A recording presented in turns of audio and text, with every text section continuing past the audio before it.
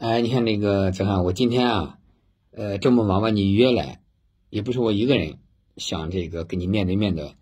这个交流一下。关键呢，有很多的司法工作者、法律工作者，以及很多的媒体工作者，都有这么一个想法，想让我代表他们跟你面对面的呢，交流一下。那么我就简单的问你几个问题啊。你看，关于您这个事件，通过驻院协对你进行封杀、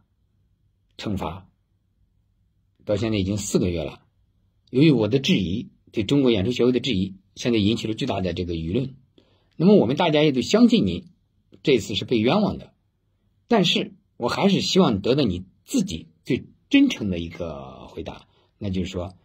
，18年的时候你去日本旅游的时候，这个靖国神社那个照片背后那个背景是不是靖国神社？我可以肯定的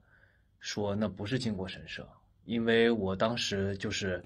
和朋友一块儿去日本樱花季看樱花，然后呢行程也是朋友安排的，我们当时就是一路走，然后一路拍摄樱花的一个照片。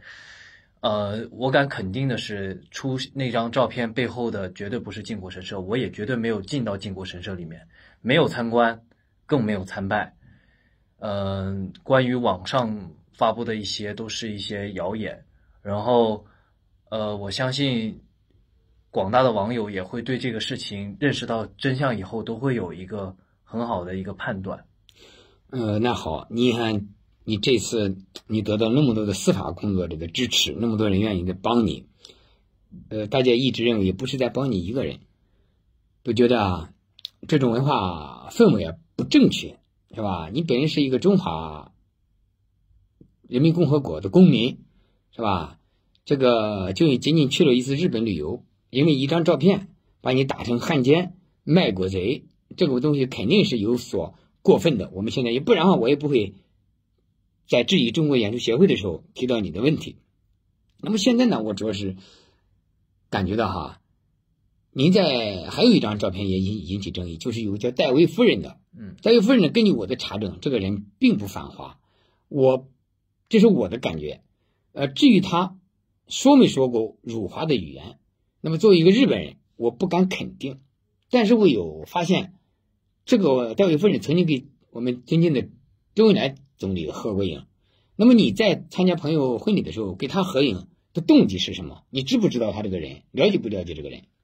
当时也是在朋友的婚礼上，然后朋友介绍这位是日本的艺人，然后呢，我朋友也知道我是中国的艺人，所以呢，他就提出来可不可以跟这位老太太合个影。然后我出于这种就尊老爱幼的这个咱们的中华民族的一个传统，然后就和他拍了一张照片。然后呢，其实我本人是根本不认识他，也没有任何的联系方式，所以对他的至于是什么样呢，我其实也并没有一个了解，之前也并不认识他。然后呢，其实因为我是土生土长的江西新余人，然后妈妈也是党员，父亲也是党员，成长就是在这个党的怀抱里，祖国的怀抱中长大的。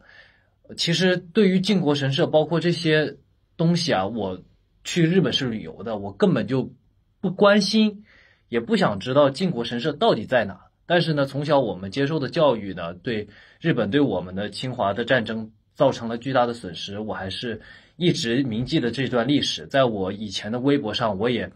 发过很多，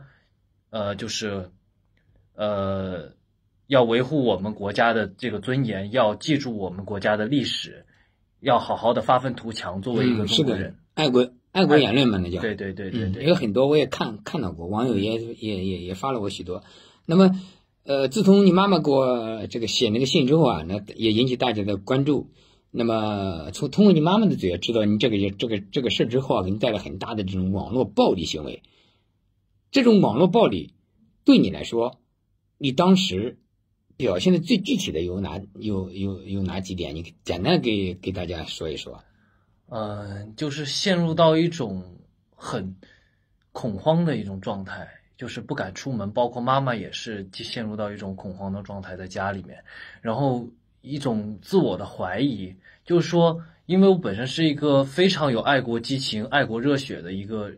个青年吧，然后突然发生的这个事情，大家都在网上骂我汉奸，包括说我妈是日本人的情妇，然后说我父亲又怎么样？其实我父亲16年的时候就已经去世了，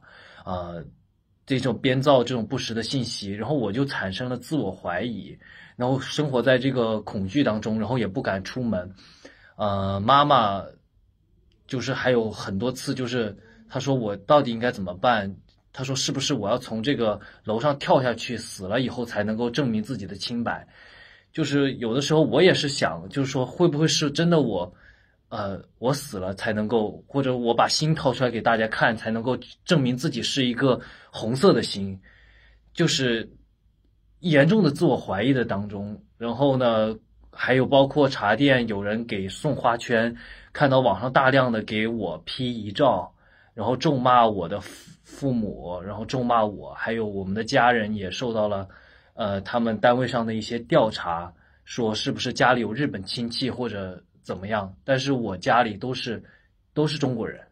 然后呢也没有任何的外籍的亲戚，就是土生土长的江西新余人。而且你的党员父母亲是党员，还有自己的外公，对吧？对，还有我看到你这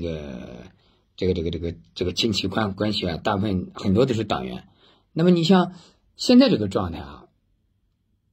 在您这个舆论还有中国演出协会给你定性这个问题通过司法途径解决之前，那么还是希望你能够坚强，一定要相信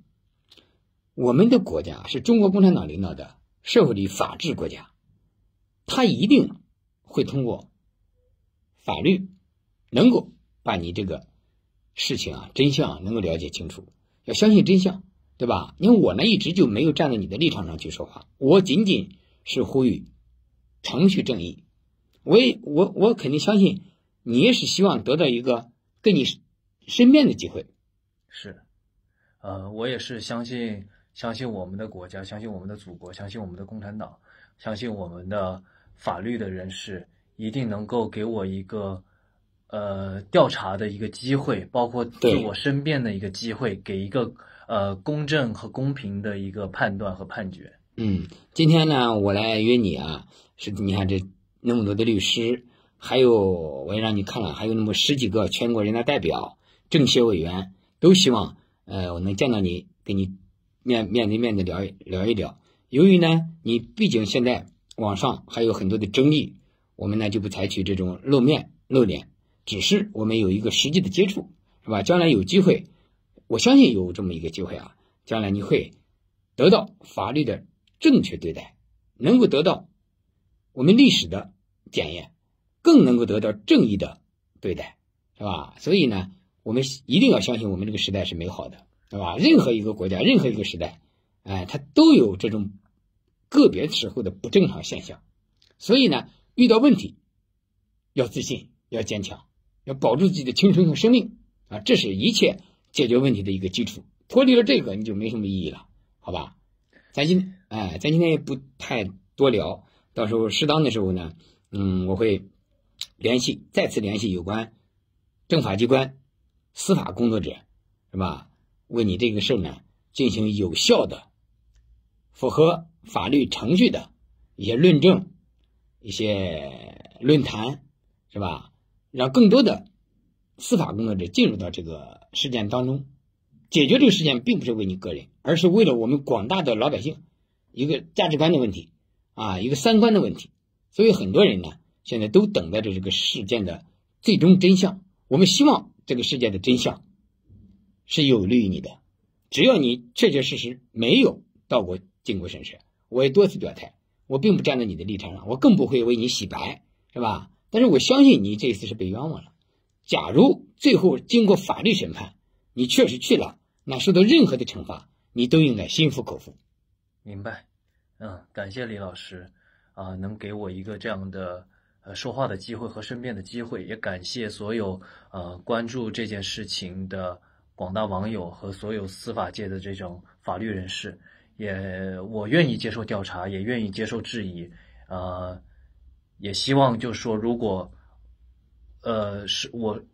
也希望能够还我一个清白吧。